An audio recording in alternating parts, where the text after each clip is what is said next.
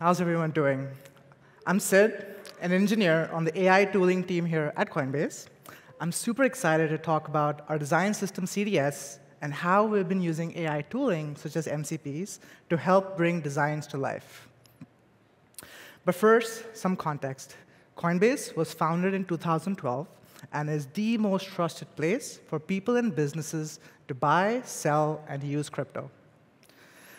We have around 5,000 employees, half of which are engineers, and these engineers are merging in a staggering 5,000 PRs a week.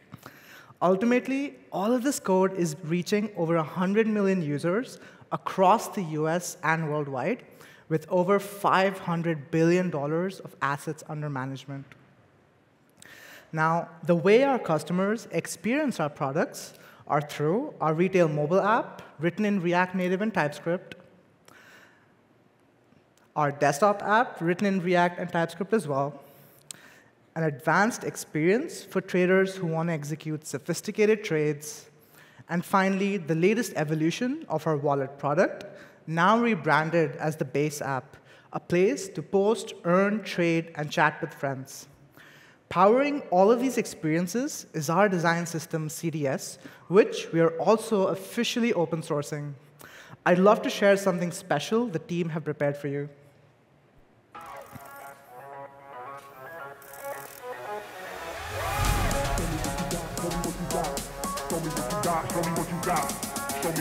Show me what you got. Riding down your block with that thing, about to let it go.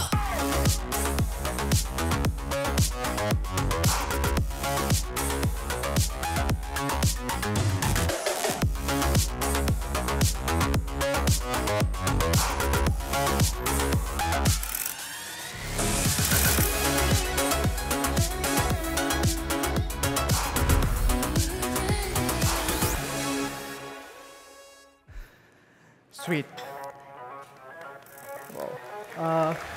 There's some extra volume here, but OK, cool. CDS is our cross-platform component library for both web and mobile, with support for over 100 different components. Started in early 2021, we've since gone through 8 major version releases. We're proud of the work we've done here and are happy to give back to the community by making it open source. You can find more info at cds.coinbase.com, and we'd love to hear your feedback. At the core of CDS is a modular architecture and a sophisticated system of design tokens. Whether you want to add theming via a top-level theme provider or low-level props, such as class name and style, CDS supports both. Accessibility is also a first-class citizen and is built into each and every component. This helps ensure that the experiences we create can be used by as many people as possible. Now, we talked about CDS. Let's talk about what the current design-to-code handoff looks like. Now, as an engineer, you're handed a Figma link by your designer. You open Figma. You find all the components being used. You then hop over to your documentation website, find the import paths, find the examples, all while switching in and out of the IDE. As you can see, there's a lot of context switching happening here, resulting in a slow, frustrating, and error-prone design-to-code process. To solve this context-switching problem, we implemented a feature called Code Connect.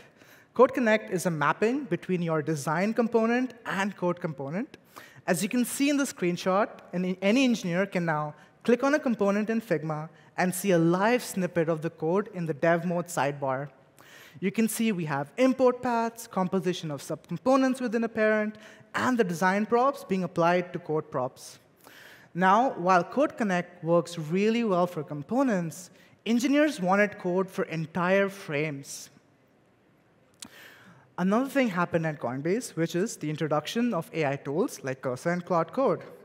While there was a lot of initial excitement, we soon started seeing a pattern of questions being asked in our internal Slack channels.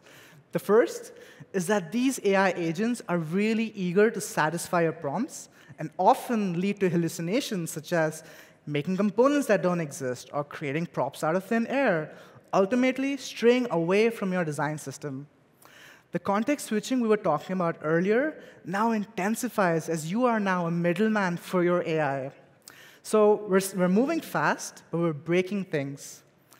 Ultimately, the problem here is that these LLMs have been trained on a certain data set and often lack information about your design system. To solve this problem, we created a context file for each and every component. So we shipped this across a few consumer repos and got some really positive feedback, specifically about code quality and correctness. However, there are still a few issues here. These context files are taking up too much valuable space, even though your LLM may not need it. And next, who maintains these files? Say a new component is added or a new prop is added. How do you ensure that all these files stay in sync across the company? As you can see, we're sort of between a rock and a hard place.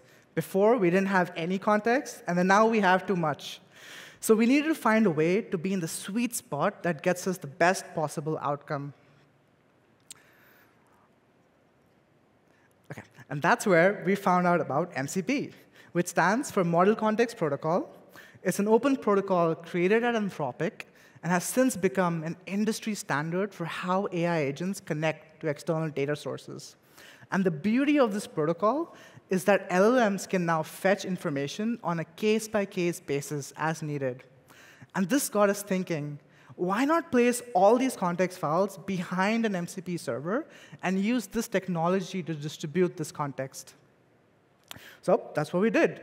We created a really simple CDS MCP with just two tools. The first gives the LLM a bird's-eye view of all the components available without giving too much information.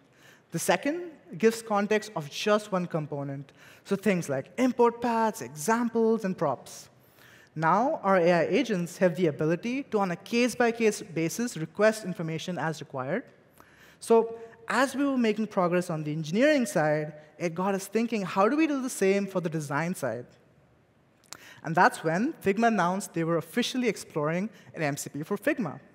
This MCP provides us with all of the context needed, such as code connect snippets, styling information, annotations, and more. So remember we were mentioning our engineers wanting the code for entire frames? Well, this tool helps us get there with all this additional context that the AI didn't have before. The next logical step was to try both of these together. I'm excited to share that this has completely changed the way we bring designs to life at Coinbase.